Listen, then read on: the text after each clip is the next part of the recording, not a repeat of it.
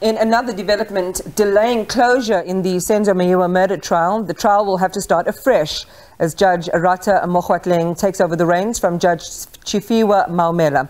Judge Tshifiwa was suspended for failing to deliver several judgments within the allocated time frame. The trial kicked off in April last year. Let's understand what this means with Mbekezeli Benjamin, the Research and Advocacy Officer at Judges Matter. Mbekezeli, good evening to you and welcome. As we've seen, the trial's been beset by lengthy postponement since it began last year, and now it's got to restart. What does it mean for all the work done over the last year? Good evening, Iman, and good evening to the viewers. Well, yes, the delays in the trial and the trial now having to restart is really, really unfortunate. In fact, it is quite extraordinary to have the trial restart midstream.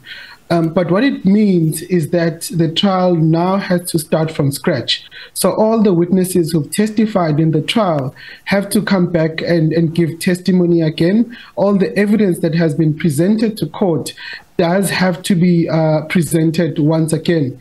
There is a mechanism in the Criminal Procedure Act to try and expedite that kind of situation. And what Section 215 and 214 of the Criminal Procedure Act says that some of that evidence may be reintroduced into the new trial without too much of a hassle. But that would only be in very limited circumstances. But for the rest of the evidence, they would really have to start from the starting point, from point A. And Mbekezeli, a layperson like myself and many others would kind of think to themselves, well, if it's going to start again, everyone knows each other's story now. You know, the narration of the events, the way the cross-examination might have worked, you know, the way certain witnesses' evidence or testimony could have been showed up or challenged. Does it carry the same integrity as it did the first time round?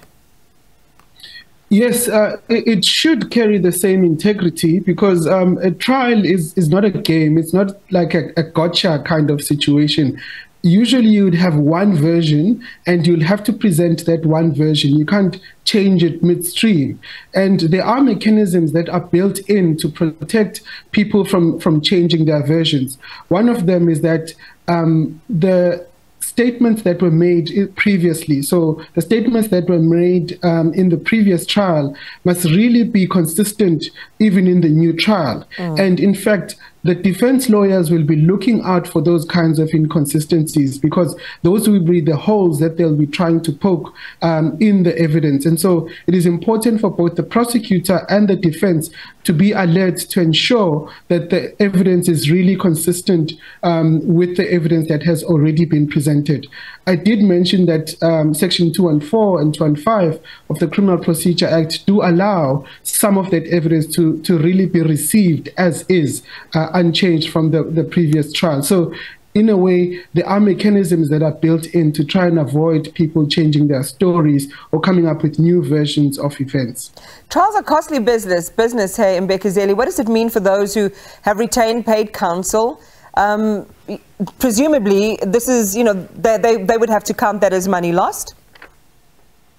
Yes, unfortunately, that is one of the prejudices in this process restarting, is that the defense lawyers would have to, the clients and the accused have to pay more money to get the trial to run again. But this has to be weighed up against the further delay that would have happened if they had decided to wait until Judge Maumela gets better. And here, Iman, I must explain that the suspension has nothing to do with the restarting of the trial. In fact, the suspension is on a completely unrelated issue. The only reason why, as I understand it, the only reason why this trial is restarting is because Judge Maumela is unwell, unfortunately, and it's indefinite. There's no date on when he might come back. And so it had to be weighed up against waiting for the judge to get better or to get the trial